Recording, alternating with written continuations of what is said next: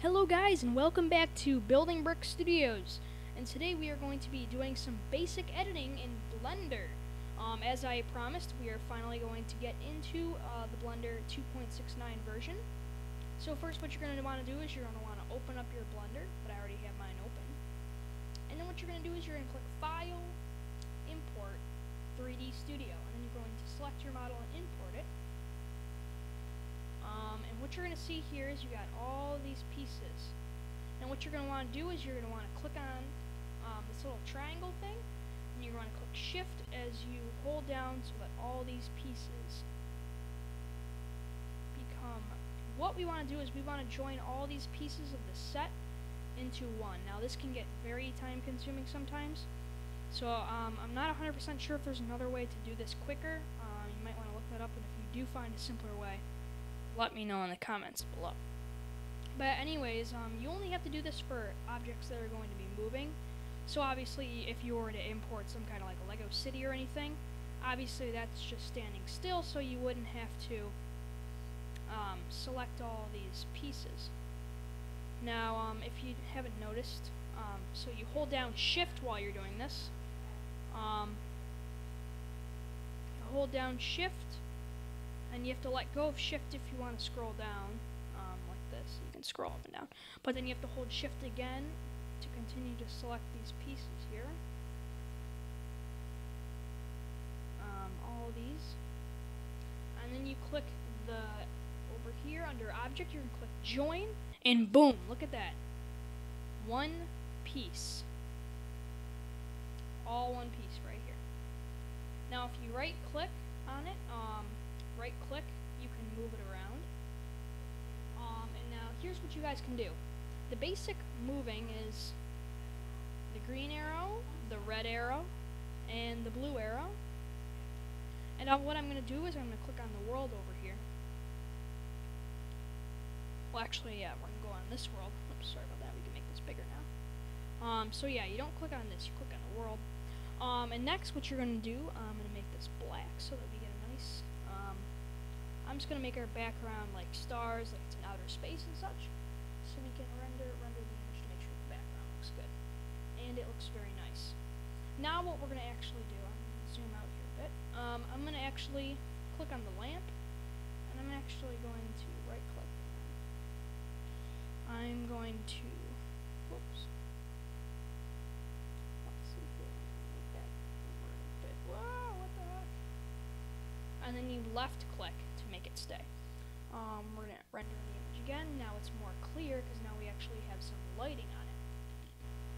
Okay, now what we might want to do, we might want to make the ship bigger. So what we can do, here are the basic things. What we can do is, let's see, over here. Where was that? Scale. Right here. What you can do is you can click on scale. And what you gotta do is you gotta do this, and then you basically drag, or you can use some hotkeys to make that bigger. But I like to use this better because it's more controlled. So now that we have made it bigger, we can render the image again. And let's actually, what we can do is we can come down here, and we can actually rotate the Republic gunship, render image, and now it looks better. And if the pieces look too rocky to you, what you can actually do is you can click on, where is it? Smooth, and it actually smooths them out. But this gives it more of a cartoony look.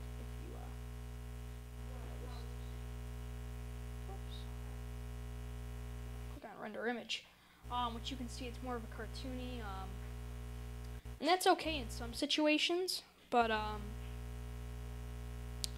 for now I think I might just keep it more rocky. But I'm actually going to turn on environmental lighting over here. This will make it even more light, so we can render the image. Now we can see it even more. Alright, and I'm going to click flat to make it unsmooth, so now you can see that.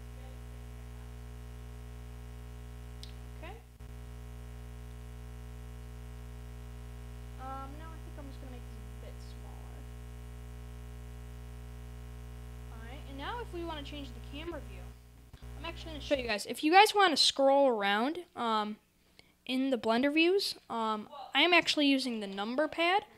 I'm using number 8. I'm pressing number 8 right now, and that you can go up and down. 8 is up, 2 is down, 4 is left, 6 is right. And if you hold it, then it'll just keep going. This is number 1. 7 gives you a top view. 3 gives you a side. And obviously you can edit your views however you like it. However you want it to look. Now, now what you can do is you can change your camera angle so we can actually click on the camera, and then we can scroll over, and then we could actually rotate it, render the image. Whoops, we can't see it in that angle, can we? Sometimes it helps to line up your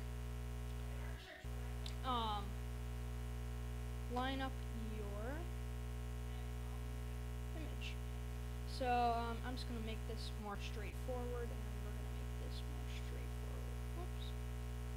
Click on the camera again. Over here. Now we should be able to see it. There we go. Now you can see it more clear. Now, one thing you may notice is when you are inside environmental lighting, sometimes it makes it look a bit grainy. So actually for this video, I was just showing you that. I think what I'm going to do is I'm actually going to turn off the environmental lighting. Though I'm going to take the lamp and I'm actually going to click the eye wall on it so we don't see it. And I'm going to click Object. Object. No, we're actually going to insert Add. And then we're going to go over a lamp and we're going to put in sun. Now I personally like the sun much better. Render image, and now bam, see it. Just gonna raise it up a bit, and now you guys are probably like, okay, yeah, enough with the lighting and all this other stuff. Though that is very important, let's get into the actual animation as I promised. Okay, first off, you got to be selected on so that this is all selected in orange, and you got the arrows on here. What you're gonna want to do is position it. I'm gonna make it like this. Let's just make sure if this looks good. All right.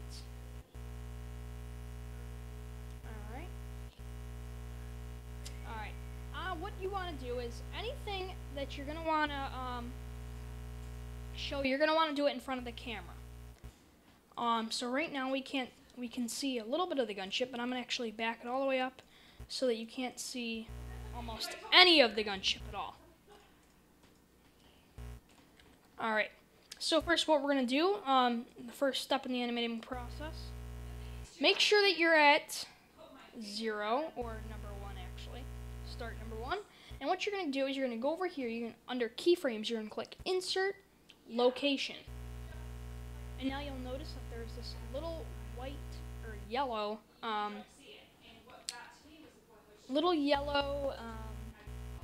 keyframe. Just kind of represents something. Now what you're going to do is you're going to bring the gunship. First we have to set this.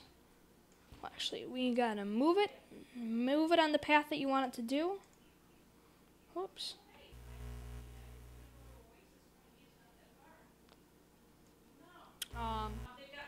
And then you're gonna set it. The closer it is to the yellow, the faster the ship is gonna fly by. I'm just gonna do it at about 35, and then I'm gonna click Insert Location, and now you'll see that. Let's click the back arrow here, and we can click play, and we can actually watch the animation. And you can see the gunship actually flew right by. You can see how cool that looked.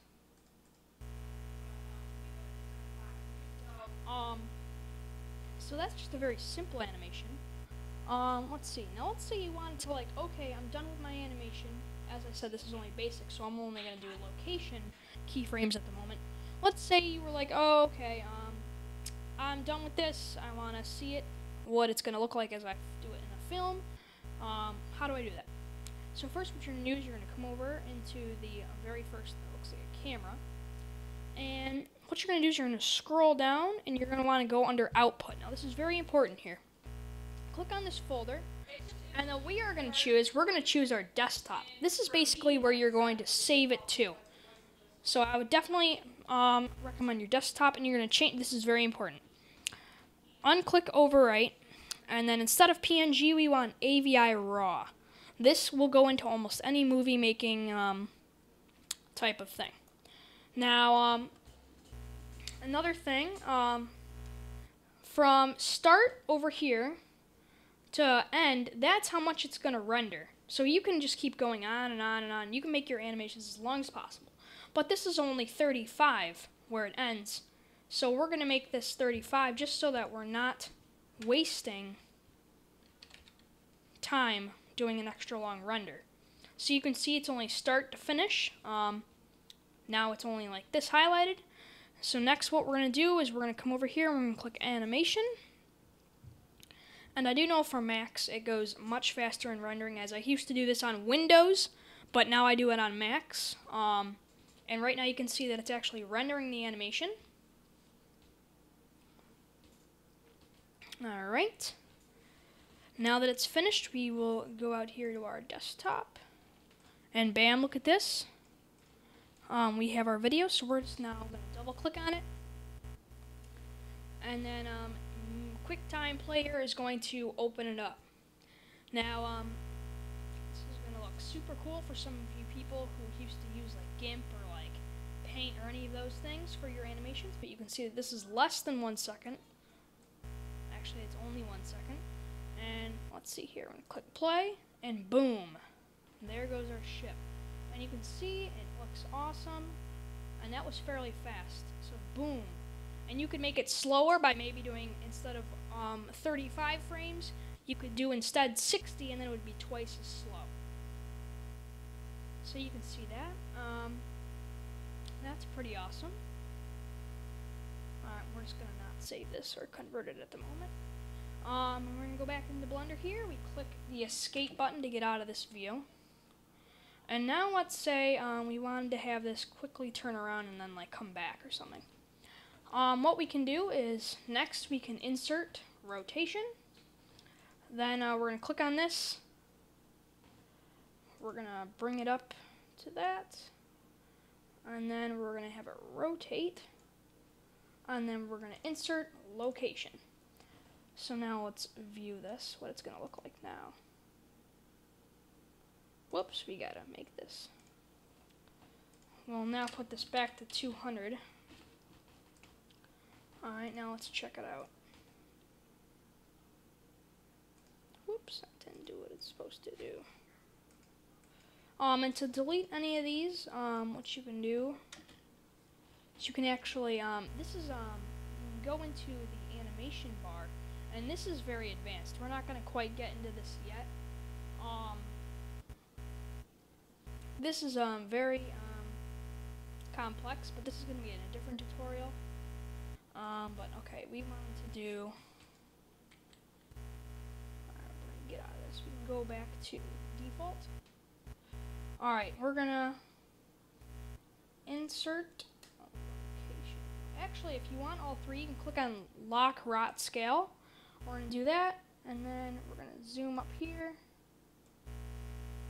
turn around the ship, insert lock rot scale, and now it should. Boom, I did a quick little zoom around. And now if we want it to come back, we can do insert location, and then going back to our arrows, and zoom it up to here, and we'll do it to 60, and then we'll bring it past, and then insert location. And now we have a full animation. Whoops, we got to go all the way back. Alright, so now we got it, boom, quick turn, and then comes back. So you guys can see that. Now what we're going to do is come back over here, go to 60, because that's where we stopped. And now we won't waste any rendering time. And you can see that that turn was very fast. So let's say if we move this yellow to about the 50, it would be slower and look more like a natural turn. But anyways, we're just gonna render this and see what it looks like. And we're just gonna click on the animation button. This one may take a bit longer just because it is 60 frames as opposed to 35. But if you're doing this, I do this on my Mac mini computer. It will be longer if you're doing it on the Windows, unless you have a very fast Windows. It all depends on your operating system, but anyways, you can see that this is already done. Alright, see we have the 1 to 60, and if we want to rename this, we can click on it and then click enter, and then we can retype the name. I'll just click new rotate. Whoa. New rotate, alright. And then we can double click on it to view it, and it will do its little converting thing. Now you can see that this one's 3 seconds. We click play. We don't even see it turn, and then it comes back and stops right in front of us. So guys, that was the basic animation tutorial. I hope you guys enjoyed. If this helped you out, click the subscribe button. In the next upcoming video, I'm going to be going more over Blender and what you can do in here. And I'm going to be doing more advanced animation, like uploading scenes and different kinds of things. Anyways, I thank you guys for watching. Please rate, comment, and subscribe. And tune into the future tutorial videos. Thank you guys for watching. See you next time. Bye.